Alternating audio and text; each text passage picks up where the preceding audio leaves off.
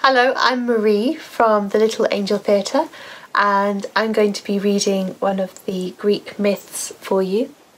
This one is about Aphrodite, the goddess of love, and it's called, just put my glasses on, it's called The Charming Greek Myth of Eros and Psyche. Here we go.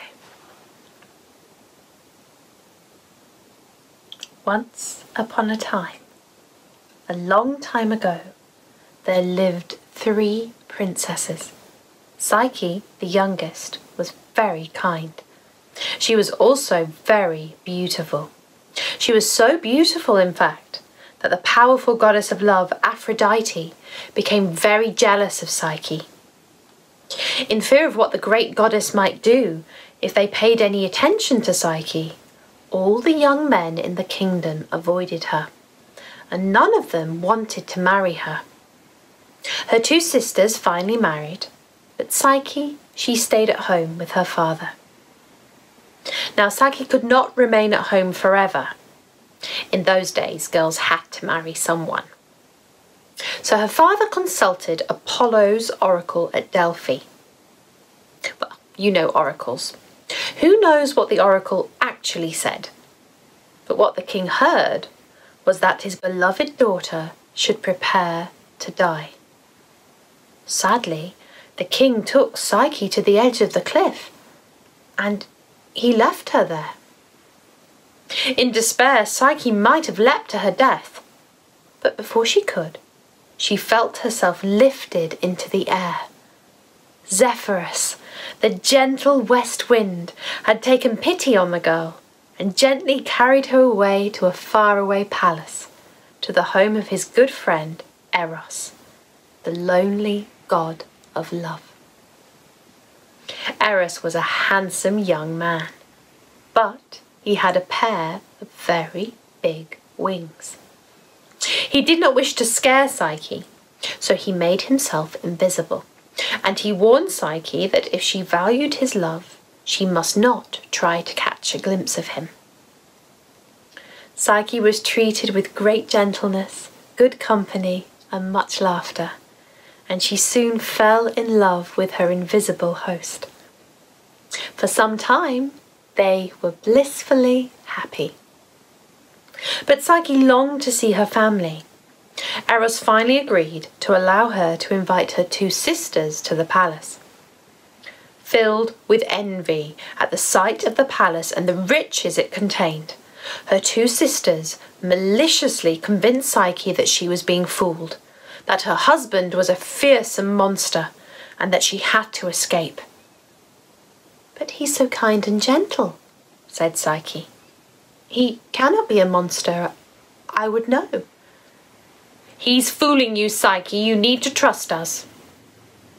Her sisters returned home, dissatisfied with their own lives and jealous of Psyche's. Well, Psyche, she just cried, and oh, she cried. But one night, she took a lamp in one hand and a dagger in the other, and she crept into her host's bedroom. Instead of the monster she expected to find, she saw Eros, a handsome young man with 2 white wings. She was not frightened at all. A drop of oil from the lamp fell on the sleeping god. He woke instantly. He saw his Psyche leaning over him with a dagger in her hand.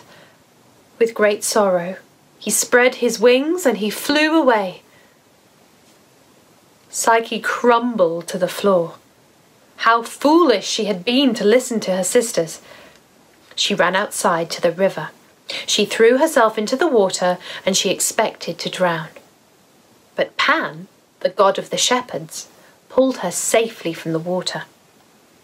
"Aphrodite is the goddess of love.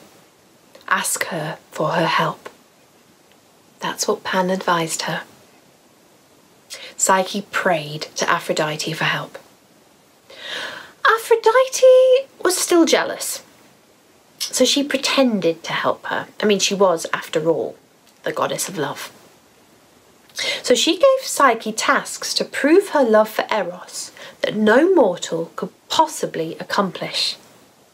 Yet Psyche accomplished task after task.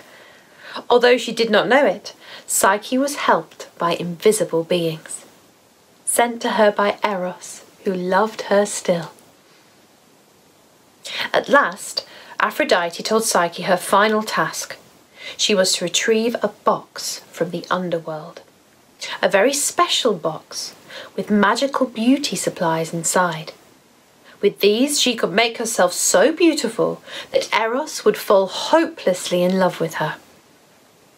Now, you might think that Psyche was quite excited that this was her last task, but Psyche knew that she had to die in order to enter the land of shades. It was hopeless. Suddenly, she heard a voice speaking softly in her ear.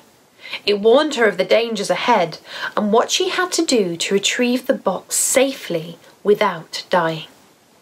The voice was very clear. Here's what she had to do. 1. Have a coin ready for the toll in the underworld. 2. Bring 3 pieces of sweetbread to give to Cerberus, the 3-headed dog. 3. Do not eat anything, not even a seed. 4.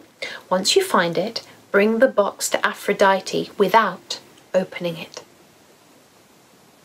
Psyche did everything she was told. She arrived back in the land of light safely. Waiting for Aphrodite to show up, she grew nervous.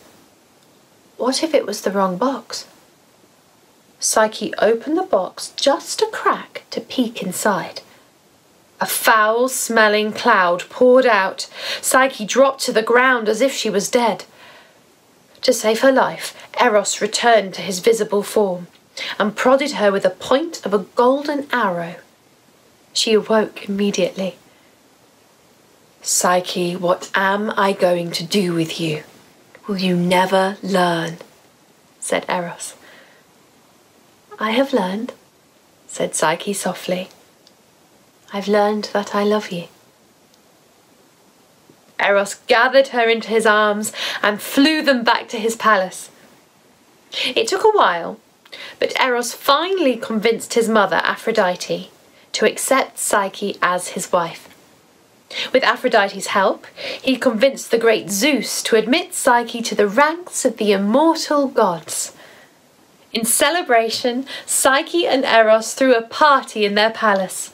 Apollo played his lyre, Dionysus brought the wine, and all the gods rejoiced. And as for Eros and Psyche, well, they lived happily ever after.